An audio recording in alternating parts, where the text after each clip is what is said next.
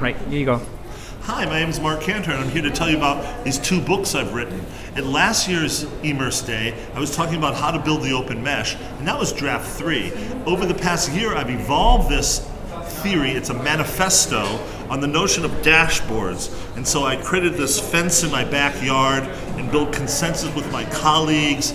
And this is the theoretical treatise on how we can all interconnect together using a distributed architecture approach, where every application, whether it's a blog, a social network, e-commerce, whatever, has a dashboard. Think of it as a dashboard. And there are containers inside there that we can use to interconnect things together.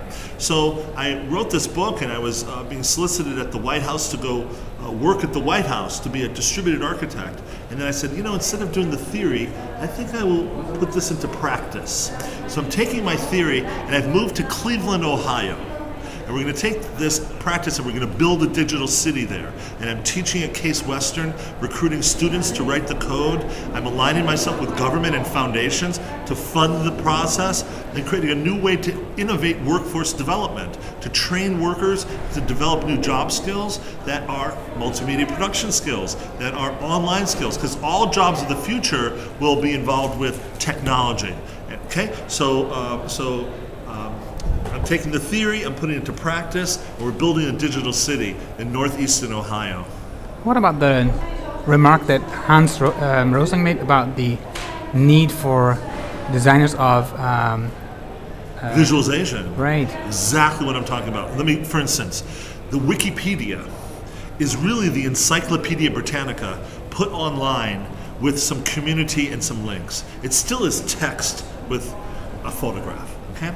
Now, if you went to a page on a battle, whether it was the Battle of Dunkirk or D-Day or Bien Bien Phu or whatever the battle is, you'd expect to see animated arrows of the movement of the troops over a few days period of time. And if you went to a page on Green Job Database and I wanted to install a hot water heater, okay, it would show me a diagram of the hot water heater. And what we have what's called exploded diagram, right? Where you see the drawing up and you'd see the pieces of the hot water heater. And you double click and up would start the video that would show me how to install the hot water heater.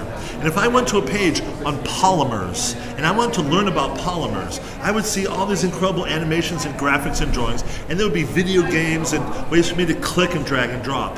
Now the reason why I bring up polymers is that Akron, Ohio is the world headquarters for polymers. They invented synthetic rubber in Akron, Ohio. Okay? Now, they have a beautiful $200 million building. They have 50 full-time PhDs in the study of polymers. And if you want to learn about polymers, you go to Akron, Ohio. But the problem is that their online offerings are very minimal. So I would go, and I have gone to Akron, Ohio, and I would say, look guys, over the next 3 years, we will spend $5 million. We're going to build out the most incredible polymer video games and toys and all these things to train people and put it online, right? And now here's my business model. I will take this money that will be used to produce online polymer stuff. We will produce the content. We will train workers in the job skills necessary to produce that content, and we'll use that money to produce our open digital city platform. So we do a 3-for-1 on the money.